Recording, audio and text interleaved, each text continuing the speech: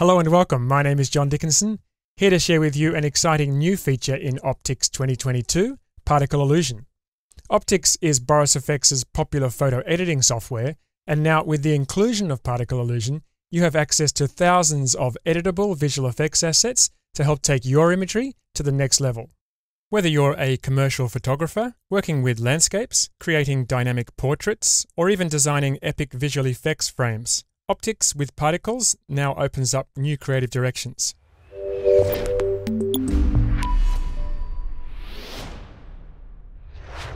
Optics is available as a plugin for Adobe Photoshop and Lightroom, and also as a standalone application. And in this example, I'm working in Photoshop. So the first thing I'm going to do is come over and just right-click on my layer and choose Convert to Smart Object. That'll make Optics a smart filter, which means it's going to be able to be modified later. Next, from the filter menu, I'm going to choose Boris FX Optics 2022, and this will launch the Optics interface.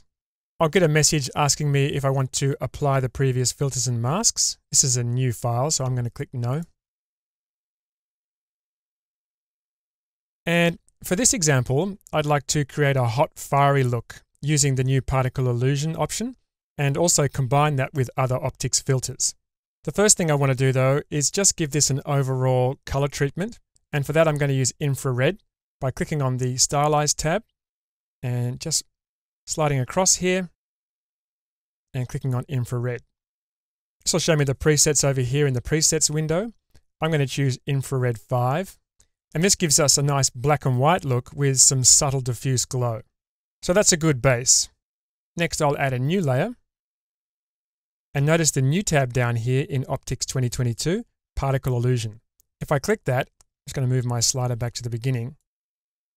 The first thumb is PI Complete, and when I select that one, over here in the Presets window is a complete list of all the installed presets, and there are literally thousands of presets in here. You could spend hours just clicking on these and just trying different looks. Presets have also been organized into categories, things like explosions and fireworks, and also lots of different natural categories, things like smoke, and at the end here, water. So this definitely makes it easier to zero in on a specific style you're after, but you can also do a search. I'm going to search for fire, and here we can see PI Fire and Fireworks. Just click on Fire. I just want to talk a little bit about the different kinds of emitters that you can have. If I just come up to the top here and choose Big Fire, and come over to the Parameters window and just drag the time value here, notice how we can always see the particles. There's no beginning or end. So that's one type of particle emitter. This wall of fire is another. Notice how if I drag back to 0, we can't see the particles. And as I drag the time forward, we can see the particles. And if I keep dragging, we just continue to see more particles with no end.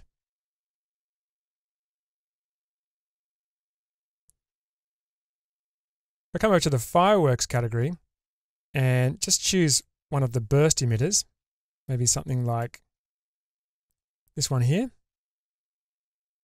Notice how if I drag back to 0, we can't see the particles, and if I drag forward at the very end, then the particles disappear. So there's 3 different kinds of particle emitters, and whichever style you choose, you use this time slider to find the most suitable frame. Alright, so I'm going to need some fire for this, so I'm going to come back to PI Fire, and the one I chose was Touch of Flame Orange. So this gives us some pretty realistic looking flames. And keep in mind that working with Particle Illusion in Optics is quite different from downloading an image asset from a stock footage site. Everything is dynamic and live. And in this Parameters window is where we can adjust the various parameters to fine-tune the particle look. And that's not something you can do with stock imagery. So first of all, under World Transform, I'm just going to rotate these flames. And I can adjust the position by clicking and dragging on this on-screen control. And again, adjust the time just to see if I can find a more suitable frame. Maybe something like that. Gives us a few more flames around here. Under particle properties, there's various options that we can adjust to directly control the look of the particles without opening particle illusion. Things like the number of particles and the size of the particles. And also the random seed, which is a great tool for quickly trying out different variations. To adjust the color of the particles, we can twirl open composite and we can adjust the tint color. Maybe we can make these a deeper orange. And most of the time, these controls will be all you need. But if you do want finer control over the look of the particles, you can open particle illusion from within Optics. Let's just say I didn't want the tint to tint the flames all one color. I'm going to undo that. Come up and click on Launch Particle Illusion, and that's going to launch the particle illusion interface. If I click and drag the current time indicator here, you can see our particles. To change the color of the particles, I click on the particle node, twirl open properties over here in the control panel, and twirl open colors. Click on the color gradient and click to add a stop. Double click and choose a deeper orange. Now you can see I've got some deeper orange and some lighter orange. Might even want to change that to a red. Add another stop and make that one the deeper orange like that. So you can see you've got very fine control over the color of the particles and also all of the other properties that make up the look of these particles. When done, I simply click Apply and return to Optics. And you're not limited to just adjusting the particles.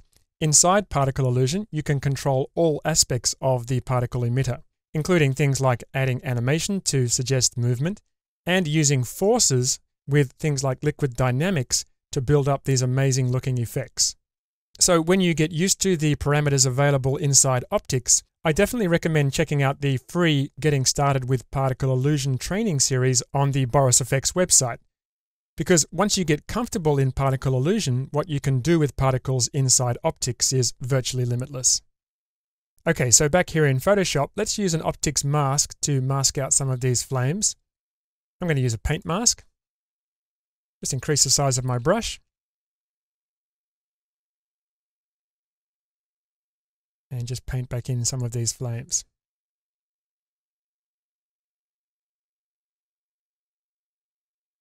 Next, I'm going to duplicate this layer. And just for a moment, just remove the mask. And I'm going to reposition these flames down near the dancer's knee. And once again, come down to my transform parameters and just adjust the rotation.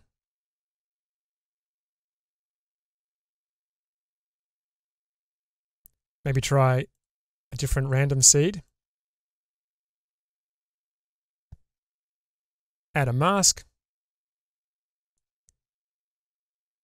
And just isolate these flames a little more.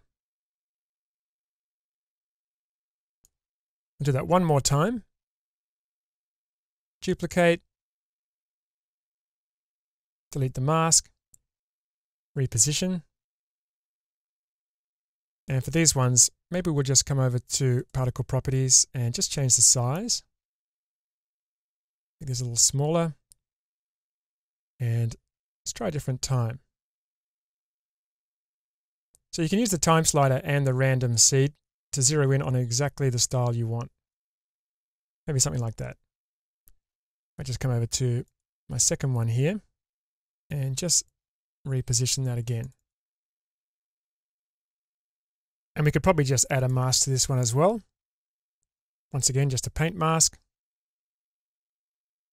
And just make sure we've got only the parts of the flames that we want to see. Okay, so let's call the flames done. Now I want to add a bit more detail and interest by using some sparkles. So once again, I'll choose New Layer. Come down to my filters and type in Spark. Click on PI Sparkles. And I'm going to choose this one here, Holiday Sparkle Area 2. This has got a nice mix of larger sparkles and smaller kind of dust-like sparkles. I'm just going to click and move that into place. Maybe just somewhere down here.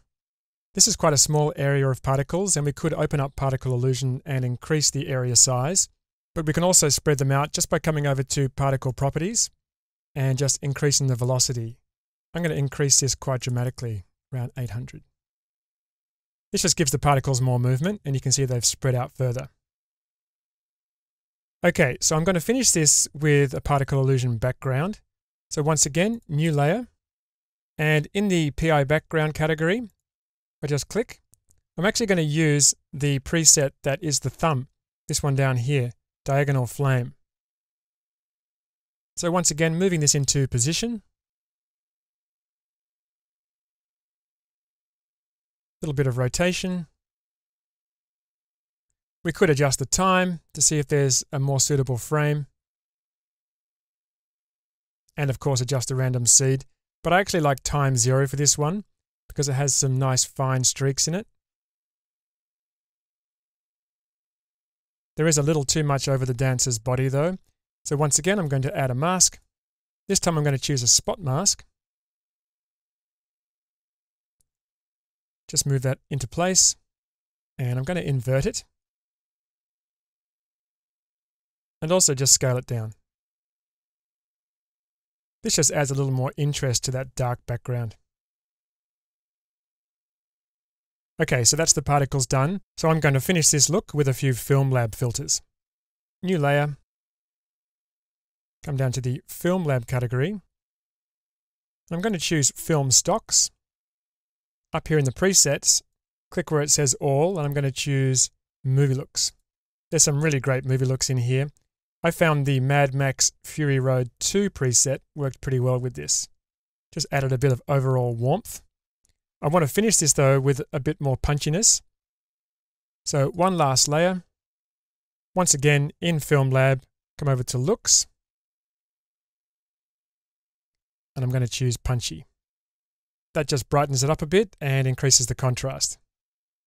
Might be nice if we just adjust these particles though. Add a new mask, and that'll place the new mask after the previous mask. And I'm just going to paint a little bit of this back in. So everything's fully adjustable and fully modifiable at any time. And here's the final look with a few more adjustments. So you can see how particle illusion can really give you more options when you're working with your imagery. With just a few tweaks, you can change the look and feel of the shot completely using particle presets from different categories. Alright, so thanks for watching. To learn more about optics or to download a trial version, be sure to visit borisfx.com.